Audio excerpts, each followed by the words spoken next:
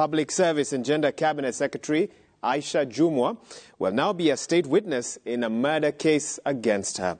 The DPP filed an application to withdraw the case, and the matter will be heard in court on the 21st of December, with the CS expected to appear in person.